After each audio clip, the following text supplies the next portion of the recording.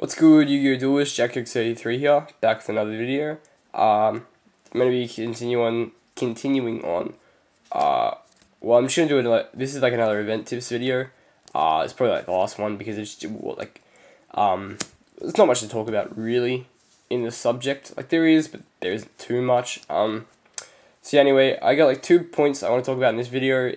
One is, preparation, what you need to bring, stuff like that, accessories and,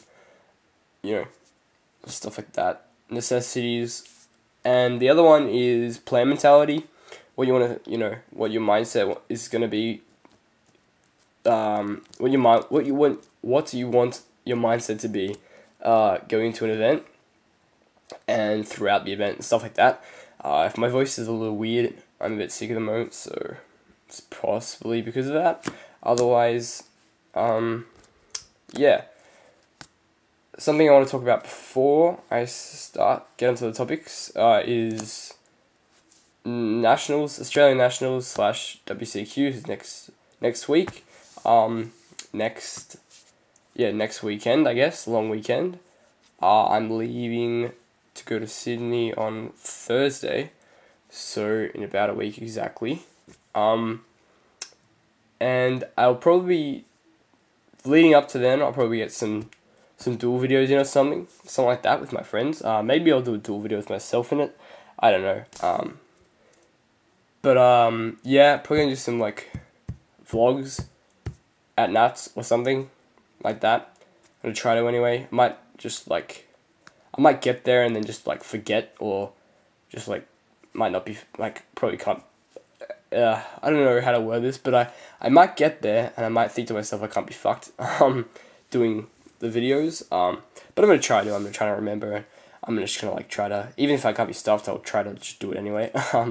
So yeah, keep your eye out for those, and I'll probably do like a recap after the weekend, saying how it went, and showing the deck that I used, all that stuff, that you should be doing. So yeah, anyway. First thing I want to talk about is the what you need to bring to an event. So, I know a lot of people do these kinds of videos, and it's a very tedious topic, but it can get important if you don't know what to do. Really, like most of you should know what to do, should know what to bring in terms of necessities like food and water and stuff like that, and what to do the night before. Just some obvious tips. You're probably better off not drinking too much the night before an event. It's just like pretty obvious. I mean, I don't know why you would. Other than that, a lot of people say you should get a lot of sleep, like 8 hours of sleep, but I really just don't care. I never really cared about having much sleep. I can do a lot without sleep. Like usually I get like 6 hours of sleep a day.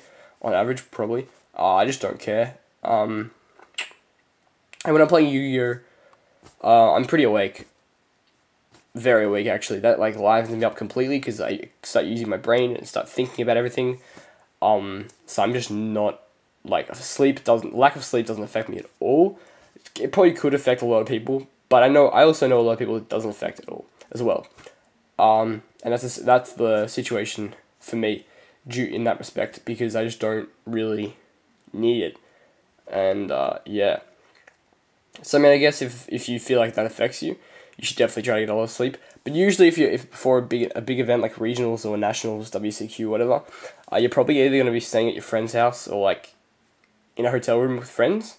So it's going to be pretty hard to get a good night's sleep, because even if you try to do it, like your friends will just be loud as fuck. Like testing decks and just like joking around and shit. So it's just gonna be hard to get a good night's sleep, in that respect. So I mean, yeah, you kind of just unlucky if a lack of sleep affects you. But to me, it doesn't. So I wouldn't really advise people to do it because I just don't care about it. But like if you feel like you need it, then go ahead and do it. You can try and get a good night's sleep. Anyway, other than that, a lot of people also say you need to like eat a lot of food during the event. I don't like doing that. It's just a general thing, because if I get really full, I get full pretty easily, really easily. It's kind of weird. I don't know why. I just do.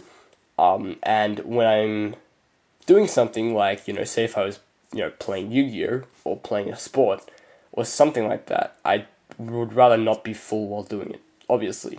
It's just not, like, being full isn't fun. Especially while you're, like, being active and doing shit. So, I mean, I'd rather not eat during the event and risk myself getting full. I just have, like, a small breakfast beforehand or something like that, and then just go through the whole day without eating, because I just don't, it doesn't matter, it doesn't bother me at all. If I get hungry, so be it. It's much worse getting dehydrated during an event, and that's another thing I want to talk about. Water is very important. Getting dehydrated is much worse than getting hungry, because you can't go without water for very long, but you can go without food for a while. So, like I said, water's, this is like me personally, water is very important, food not so much. I feel like if I'm drinking a lot of water, my brain's flowing better. Don't know why. It probably doesn't make sense, like, scientifically, but it just feels like that way. Just helps me think better, kind of, if I'm drinking water. Not much else to say on that topic, I don't think. Oh yeah, calculator versus paper and pen. You definitely want to bring a paper and pen over a calculator. Like, even though calculator is much easier, and I can fit my little calculator in my deck box, but paper and pen is much more efficient, because if you have a life point a dispute, the judge will rule with you if you have the paper and pen opposed to the calculator. So if your opponent has paper and pen, and you can see where life points changed from X to Y, and you just have a calculator with, like, the just the life point totals, they'll side with them in the off chance of a dispute. There's also the fact that, like, because I don't know if this is the same with other people's calculator, but mine's just like a little small one, pretty shit. And if the totals on the calculator haven't changed for a while, the numbers will just fade, so you can't see them anymore, and the calculator will turn off. And that really sucks, because if that happens and you forget what the life points were, either one of two things will happen. The first thing will be your opponent is not keeping track, or they've forgotten as well, whatever, and you won't know the life points, so neither of you will know, and that's a bad situation to be in. Second thing is that your opponent has life points kept. You have to ask them then, what is the life points? They could be a nice person, they could tell you the actual life points, which most people will probably do. Realistically, I think most people would do that. But there's the off chance that they're an idiot, or, I mean, not an idiot, but they're a bit of a cunt, and they will, they'll lie about the life points totals, and they'll get you to put down the wrong life points totals in your calculator. So they'll probably give themselves more life points and you less life points, something like that. And that can be very, very relevant to the game. Extremely relevant. Because they know what cards they have. They could be, like, working out a play in their head, especially if they're playing, like, dragons, because you can OTK a lot with that deck, but they could be working out a play where they can deal, like, 6,800 damage if you're on, like, 7k, and, if you forget your life points, they could just be like, yeah, you're on 6,800 life points, and they could just OTK you. Like, that could happen. It's a very possible situation. Anyway, that's enough about what you need to bring and stuff like that, and do in preparation. Now I want to talk about play mentality, stuff like going to an event, what you want to think about. I think it's better to go into an event just to kind of trying to have fun and win. Don't just be like, it's a very like touchy kind of subject, because you don't want to go into the event and just be like, I'll just have fun. I don't care about playing the best deck, I don't want to win. Like, I don't care about winning. That's not good to have. But you want to have, realistically, you want to have fun, but you also want to win. And you want to be like, if you're a person that thinks like, you're better than most people and stuff, and, you have to win every game, like, you should just win every game, like, you're entitled to, basically. Not entitled to, but, it'd be a shame if you lost a game, and stuff. That's kind of, like, you can think like that, but it's kind of bad-ish, because it puts pressure on you, sort of, to win. And then if you do lose, you could go on tilt easily, because then you're like, man, how do I lose to, such bad players? I used to think like this, a little while ago, but then I realized it was just bad to think like this, because, while it does give you, like, heaps of confidence, confidence is good, But I feel like it's almost a bit of overconfidence, and you're kind of just, like I said, you're just, you know, leaving yourself vulnerable to getting tilted very easily, because you just don't think you should ever lose. So, you know, if you do lose, you gotta be like, well,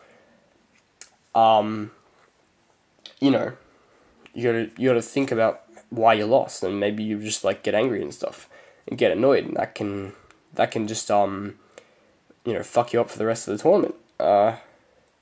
So yeah, it's like that. I probably would just go in, like, normally I just I think to myself before something, I'm just like, you know what, if I do well, I do well. If not, that's fine then, I guess. Of course you'd rather do well, but it's not like you can, you know, think your way into getting into the top cut, especially in a format like the one we're in now. While, you know, I'm a person that says the format isn't too bad, I always kind of just like try to find the silver lining in a format, because I don't like being, sometimes I'm like this a lot, but eventually I get a snap out of it kind of, but I don't like being the person who hates the format and, you know, just kind of quits, or like just doesn't play for that format, comes back to the next one. I don't like doing that. So I just try to find, you know, I kind of try to work with whatever I have, to make the format somewhat enjoyable.